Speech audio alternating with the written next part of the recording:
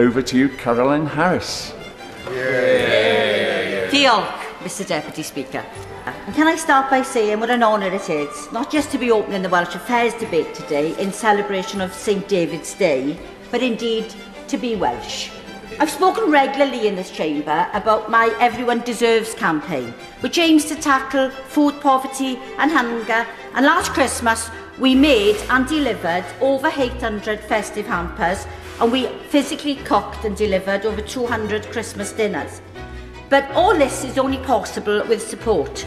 Now, a couple of years ago, Welsh football legend Gareth Bale stepped in to help, donating £15,000 towards the project.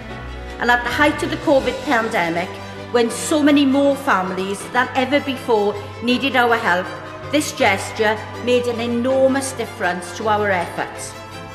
Without these local heroes, without the generosity of the Welsh people in our communities, there'd be so many people who would be struggling in order to provide the basics for their families. Local heroes like Mal Pope and Kev John, the cast and crew of the Grand Theatre, and at the end of the run of the pantomime, they'd raised £18,500, which is allowing me to do more work this Christmas, this summer, this Easter. And diolch yn fawr and congratulations on all your charitable work, Carolyn. Absolutely superb. The question is, as on the order paper, Stephen Crabb.